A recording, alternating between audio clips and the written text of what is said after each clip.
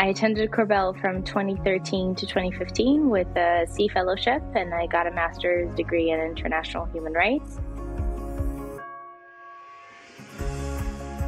I chose Korbel because I felt that it was the best program for my professional interests. I think that opportunities to get additional experience working as a research assistant on campus, work in real projects with humanitarian organizations as part of the degree program were also a big factor in my decision.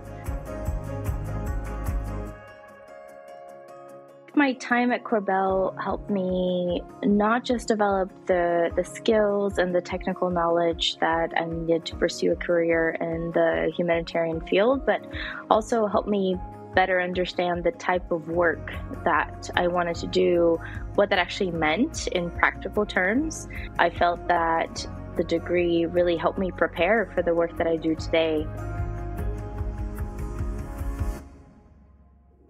I would really recommend the Korbel School. I think, like I said before, I think it really helped me prepare for a career in the humanitarian field. I was working with professors and researchers that are just at the top of their field, and it's so inspiring to be in that position and to help contribute to the work in a very small way. So I think that was really, really inspiring.